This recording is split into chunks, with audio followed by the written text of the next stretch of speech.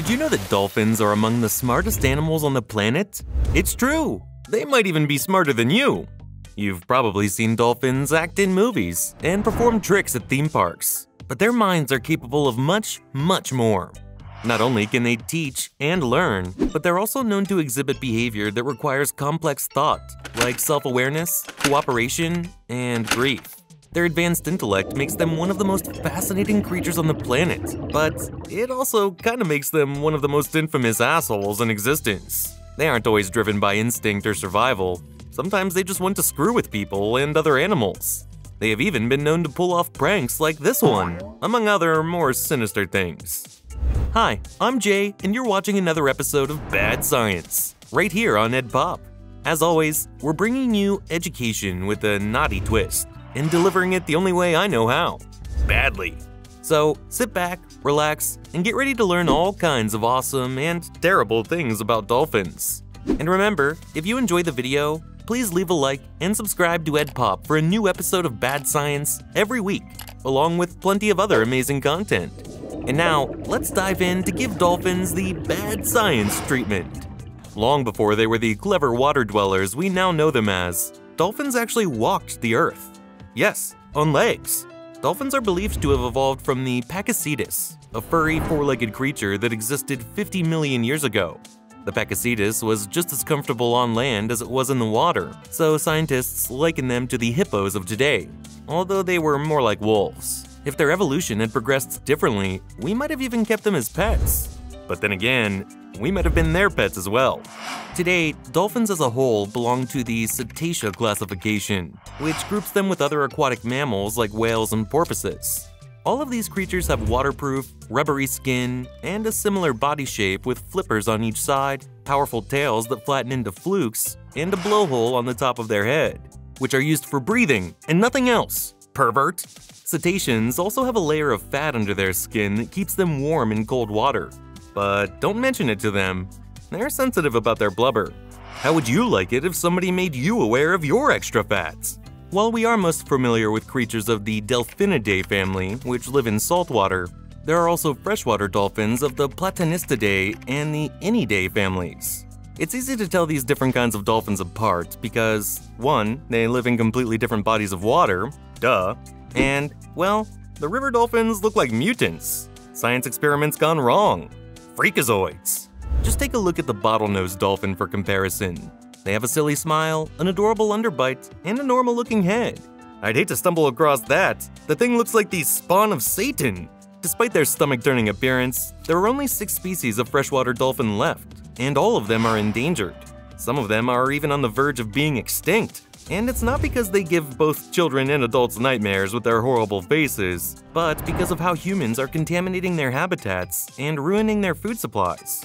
So the least we can do for these river gremlins is be nice to them, or at least try to be. Now, enough about those weirdos. Let's talk about the assholes of the ocean. There are only 40 species of dolphin that still exist in the world, and most of them are oceanic dolphins. This explains why we associate dolphins with the ocean so much, despite their endangered freshwater cousins. But it doesn't explain why some dolphins are hiding their true nature. Like spies undercover, a few of the crazy intelligent and occasionally monstrous creatures of the Delphinidae family are known by another name: whales. For instance, the killer whale, also known as the orca, is technically a dolphin, as is the pilot whale. Those creatures are fascinating in their own right and deserve a closer look, but maybe we'll talk about them in another video. Whether we're talking about a dolphin that's a dolphin or a whale that's a dolphin, they all have a few things in common. First, their incredible intellect. Yes, I mentioned it before and I hate to harp on it, but this is important.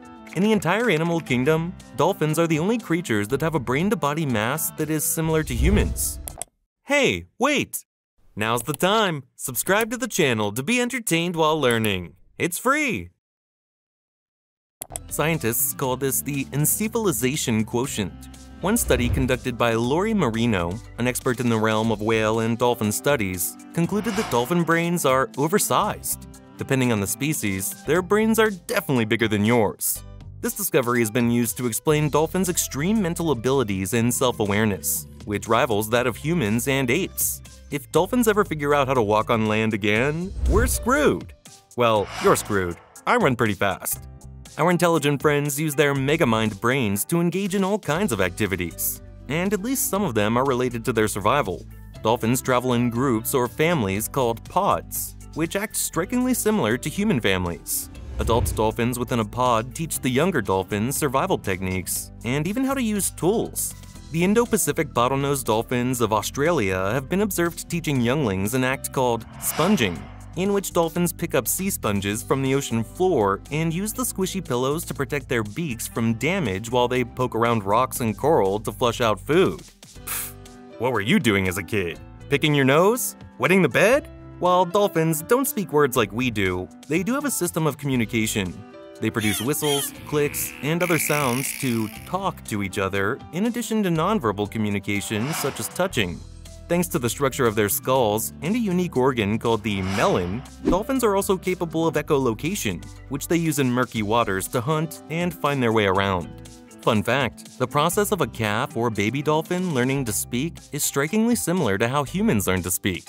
They babble as they learn the language from the people around them, and by 20 months, they're able to communicate properly. They can echolocate much sooner than that, about 2 weeks after they're born. When a member of a pod is sick or injured, dolphins have been studied to carry them up to the surface so they can breathe, a touching display of family solidarity. But that's not all. Dolphins have also helped beings outside of their species, even humans. Take a look at Moko, the bottlenose dolphin, who led 2 pygmy sperm whales out of a sandbar they were trapped in. And yet, for all of their intelligence, innovation, and kindness, dolphins also have a mean streak. These devious creatures are known to be, well, particularly horny. When mating season rolls around, gangs of male dolphins form and surround singular female dolphins, torturing and forcing them to do the deed one at a time, sometimes for entire weeks. As if that's not horrifying enough, a dolphin in heat will settle for just about anything, including a human who happens to be in the wrong place at the wrong time. Actress Demi Moore reportedly found herself in such a situation in the early 2000s, and many other humans have suffered a similar uncomfortable fate. If getting eaten by a shark isn't enough to scare you away from the ocean, how about being assaulted by a dolphin? I'll stay on the beach where it's nice and dry, thank you very much. Humans know how to let off steam when things get rough, and dolphins have also learned a thing or two over time. For instance, male dolphins wrap live eels around their appendages for pleasure, and female dolphins rub their nethers on various objects found on the ocean floor. Aside from their sexual proclivities, dolphins have been known to injure and even kill babies of other species, as well as their own.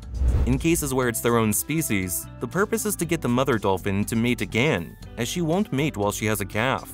However, and perhaps even worse, scientists speculate that they kill other infants of other species for no reason, or perhaps even for fun.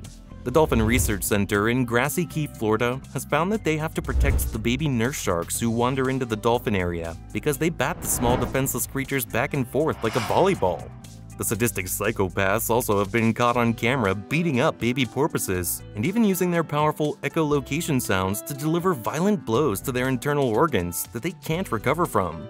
As you can tell, dolphins aren't the cute and cuddly creatures most movies and TV shows make them out to be. They're capable of violence, and thanks to their remarkable intelligence, they should actually be scarier than sharks. However, they are still an important member of the animal kingdom. When many river dolphins are present in a single area, that usually marks a river system that is functioning, healthy, and thriving. Dolphins feed on other fish, which keep populations in check. But more importantly, they eat sick and diseased fish, which prevents those illnesses from spreading and infecting more fish, and eventually humans who eat them.